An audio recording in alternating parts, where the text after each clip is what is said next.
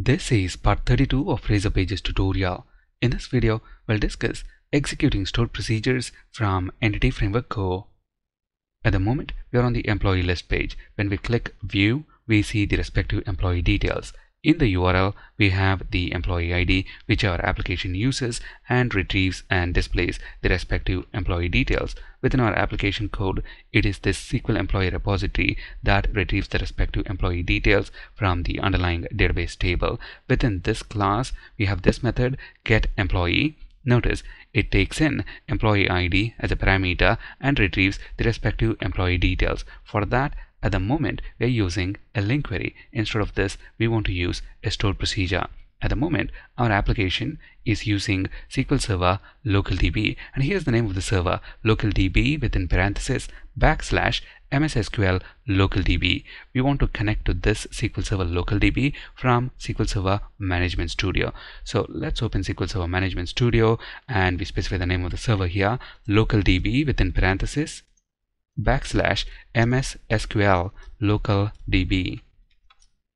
Authentication type is Windows Authentication, and then finally click the Connect button. We are connected, and when we expand databases, we see HRDB, and within the tables, we see our employees table. Now we want to create our stored procedure. Let's open a new query editor window, and from the drop-down list right here, let's select our database HRDB, and to create a stored procedure, we use create procedure command. And let's call our stored procedure sp_get_employee by ID. To be able to retrieve employee details by ID, we need a parameter. Let's call it ID, and this is of type integer as begin and here is the body of our stored procedure. Select star from employees where ID equals the incoming ID parameter. This completes our procedure code. Now let's click this execute button to have this procedure created within the HRDB database. There we go, command completed successfully. If we now expand programmability and then stored procedures, we don't see it there. Let's refresh it. There we go, we see our stored procedure. Now let's quickly test this procedure to make sure it works as expected. So we use the execute command. The name of the procedure is sp_get_employee by ID, and let's pass the value for ID parameter, which is 2 at the moment, and when we execute it, we see employee details whose ID is 2. Now we created the stored procedure manually. This is fine if we are using the database first approach. With the application that we have been building as part of this course, we have been using the code first approach. With the code first approach, we really want the stored procedure to be created using NEF core migration.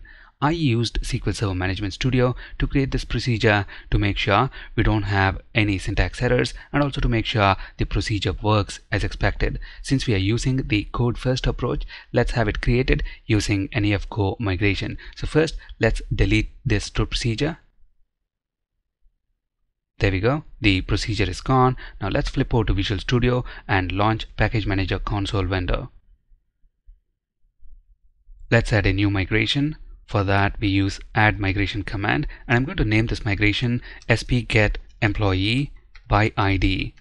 And before we execute this migration, we have to select our data access project from this drop-down list, which is Razor Pages tutorial.services.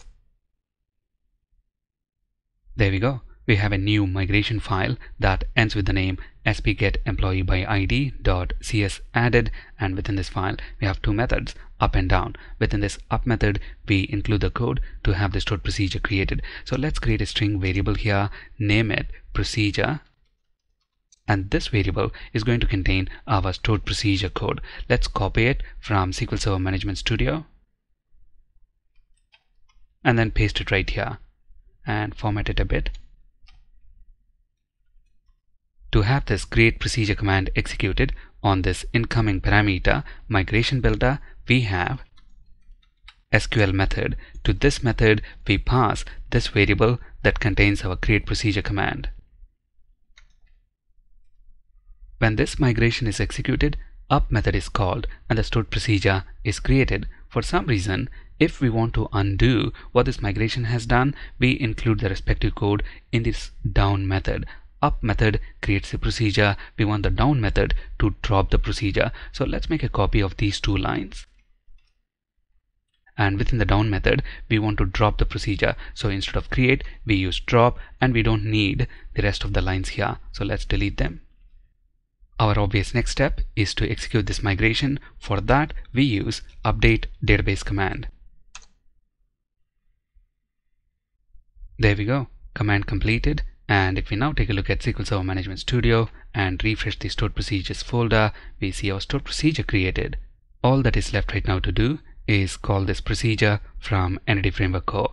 At the moment, within getEmployee method, we are using LINQ to compose our SQL query. Instead of that, we want to call our stored procedure. For that, on context.employees, we have FromSqlRaw method. This method is in Microsoft.Entity Framework Core namespace. Let's bring that in. It also supports generics. We know our stored procedure is going to return an employee object back. Let's specify that using the generic parameter. And as the name implies, we use this method to execute raw SQL. We're going to use it to execute our stored procedure. The name of our stored procedure is spgetEmployee by ID, and we know it expects the ID of the employee as a parameter. Let's include a placeholder for that, and we obviously have to pass a value for that, and the employee ID value is present in this incoming ID parameter.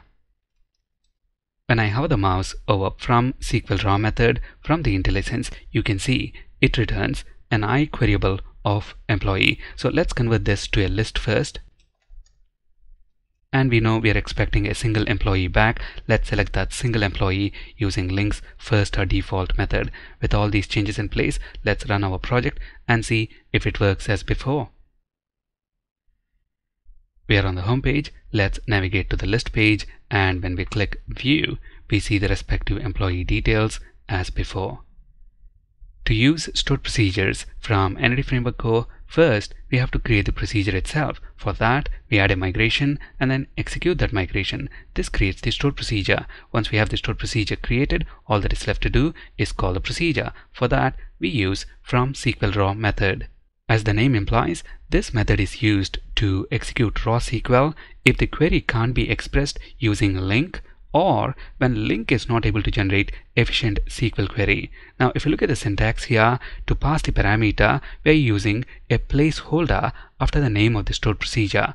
While this syntax may look like string.format syntax, the supplied value is treated like a parameter value, and so it's not vulnerable to SQL injection.